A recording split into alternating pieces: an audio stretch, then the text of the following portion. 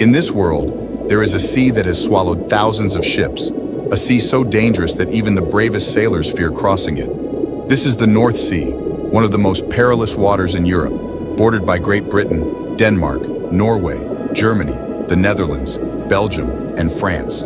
But what makes it so deadly? It's a battleground where warm Gulf Stream waters collide with freezing Arctic currents, unleashing violent storms, hurricane-force winds, and towering waves capable of swallowing ships whole. Thick fog blankets the sea, cutting visibility to nearly zero and making navigation a nightmare, even with modern technology. But the real danger lies beneath: hidden sandbanks, powerful tidal currents, and the ghostly remains of thousands of shipwrecks from World War I and II, turning these waters into a sailor's worst fear. Ships have vanished in the blink of an eye, struck by rogue waves or dragged into unseen hazards. And yet, despite its terrifying reputation, the North Sea is too valuable to avoid.